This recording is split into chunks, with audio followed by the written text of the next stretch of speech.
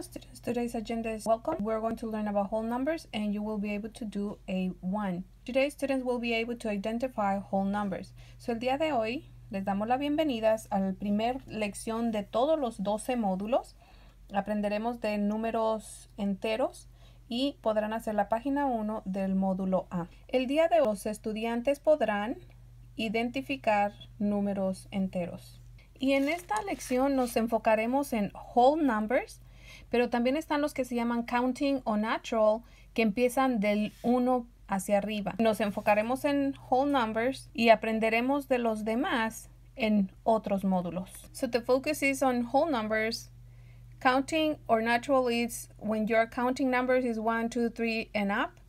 We're going to focus on whole numbers today, and then the other integers, rational, irrational, and real, we are going to learn in other modules. So what is a whole number? ¿Qué es un número entero? It is a collection of positive numbers and zero. So es una colección de números positivos y cero.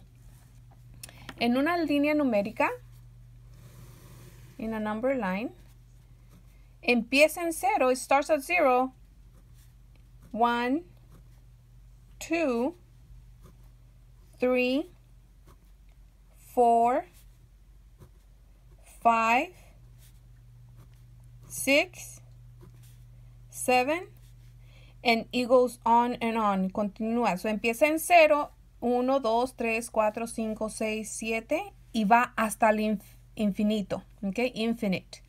Este símbolo es que va hasta el infinito. Cuando usamos whole numbers, va a ser en preguntas como si nos dicen cuántas mascotas tienes, cuántos hijos tienes. Hay personas que pueden contar 0. Ahora, si vamos a hacer inventario, escribámoslo aquí.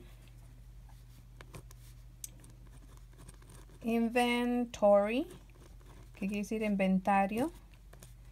Cuando estamos hablando de objetos específicos, ¿verdad? Como pantalones o hijos.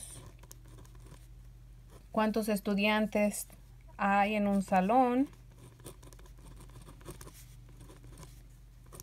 ¿Verdad? Hay momentos que en el salón está el maestro y aún los estudiantes no llegan y allí la respuesta sería 0.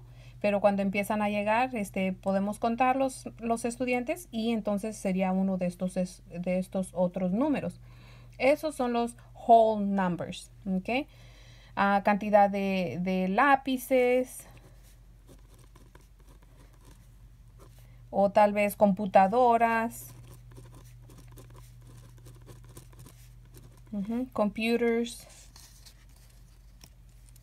Y esto sería children, ¿verdad? O students. Pencils. Computers. Empecé en inglés y lo terminé en español. ¿Cuáles son ejemplos que no son whole numbers? Tal vez si hablamos de dinero, cuando decimos, algo cuesta $2.45, ahí ya tenemos un decimal, es parte de otro number set. O tal vez cuando estamos hablando de pizza, todavía quedan 2/3 of pizza, ¿verdad? So pizza. Money. ¿Qué quiere decir dinero? Money. Cuando compramos carne, tal vez son 3 libras y media de carne, right? Meat. Y ya vienen otros como es pie. En español es pi, que vamos a utilizarlo en área de círculos y es representado con 3.14, etcétera, etcétera, etcétera. 3.14 o 3.1416. Something that you will also learn, algo que van a aprender más adelante es, por ejemplo, si tengo 14%, ese es un porcentaje. Y si lo trasladáramos a decimal, se regresan 2 espacios o sería .14. Entonces eso tampoco no sería a whole number, ¿verdad? No pertenecería a los números enteros. Y entonces estos son algunos ejemplos que no son whole numbers. Entonces regresemos. ¿Qué son whole numbers? como ya dijimos, si alguien contesta, tengo 4 niños. Aquí tenemos tal vez 32 estudiantes. Yo tengo 123 lápices. We have 5 computers, ¿verdad?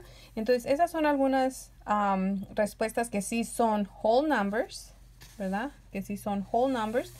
Y estos son algunos que no son whole numbers.